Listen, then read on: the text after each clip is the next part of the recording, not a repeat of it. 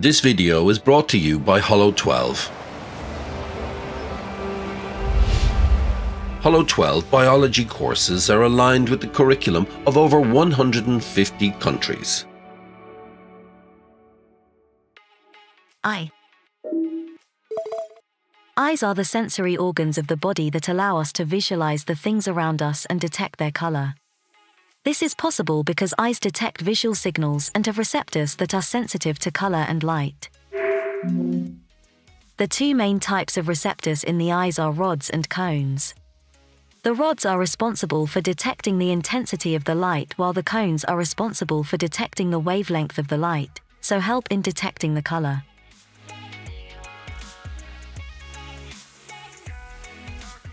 Structure of the eye. This transparent membrane-like structure at the front of the eye is the cornea. It bends or refracts the light so that it enters the eye. Now, take a look at the pupil. It is a tiny hole that acts as the entry point for light into the eye. The size of the pupil can be changed with the help of another part, the iris. The iris controls the diameter of the pupil and regulates the amount of light that can enter. After entering the pupil, the light reaches the lens. This is a transparent disc that focuses light on the retina so that an image is formed. This is possible because the lens can change its shape. Here, you can see an outer covering around the eye. This is the sclera that acts as a supporting wall. Inner to the sclera is another layer that provides blood supply to the eye. This is the choroid. Inner to the choroid is the retina on the back of the eye. This layer contains the receptors that detect all the visual signals and thus detect light intensity and color.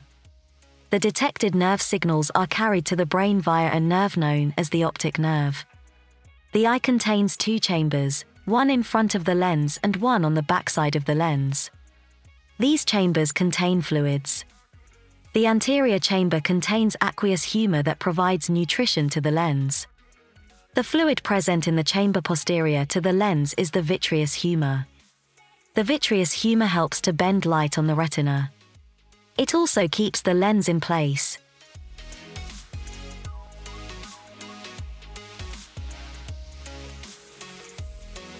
Why don't you try our free course in AR app?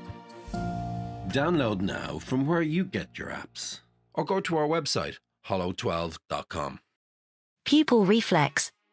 When there is a bright flash of light on your eyes, you automatically close or narrow them. The pupils of the eyes become smaller to prevent damage to the retina caused by bright light.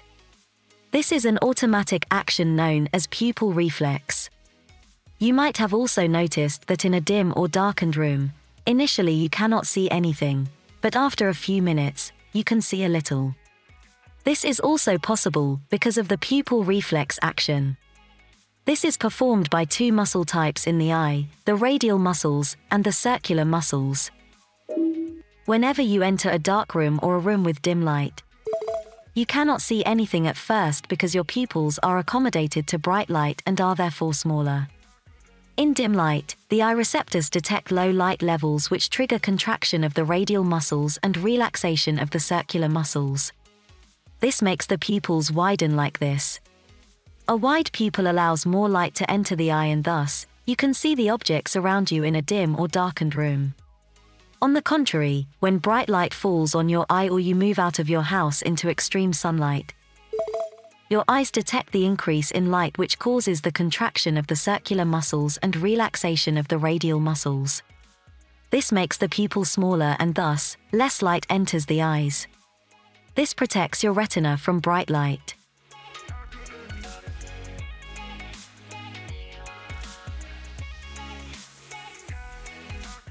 Accommodation. Our eyes can adapt to see objects that are very near to us as well as objects that are a few meters away. This is possible because of accommodation.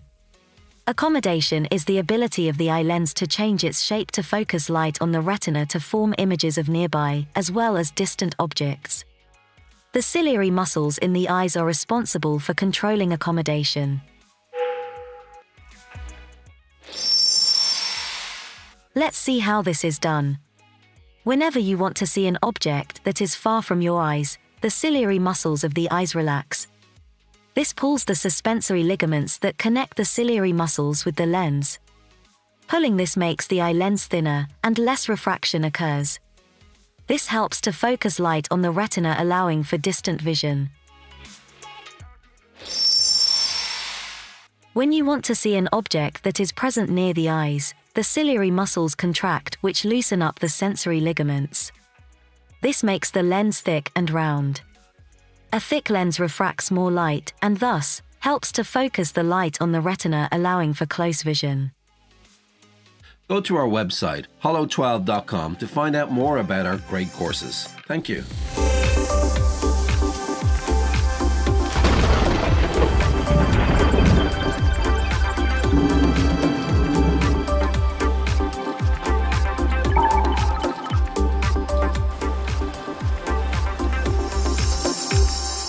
See below for links, and don't forget to subscribe.